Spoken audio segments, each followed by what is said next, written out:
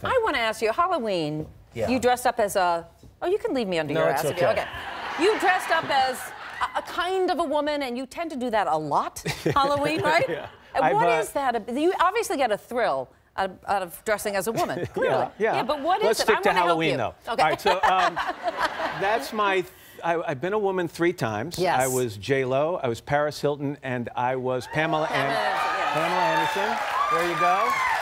But what is it that turns you on? Because you are turned on. You know why? It is because you know me. I'm not the kind of guy who goes and puts a lampshade on my head at parties. Right. I'm a little conservative.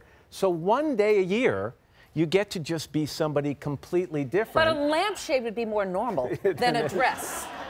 Yeah, and so this year, my kids started to get freaked out over it. After the 3rd time dressing as a woman, my son said to me, you're making this very hard for me, Dad.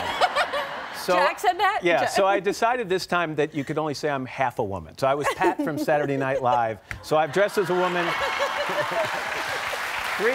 times. All right. But you were on the show as well.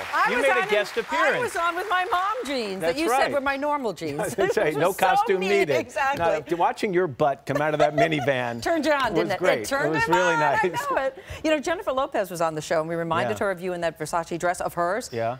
She was kind of disturbed by it. Take a look at what she had to say. Last time I saw it as a dress, it was on someone else.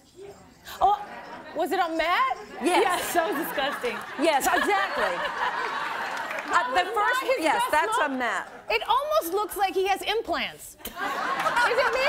It looks like a little bit like, is he pushing it up? Like, what was he doing? What was he doing? There's so many disturbing things about that image.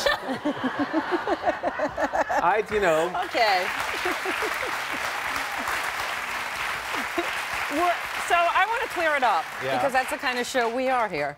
Were you wearing implants? I had implants just for the day, yeah. You did? I did, no. The Those were cutlets? prosthetics. The Saturday Night Live people built me that rubber chest piece. Yes. And it was funny, because on some times you dress like a woman, you've got to enhance yourself, like that time.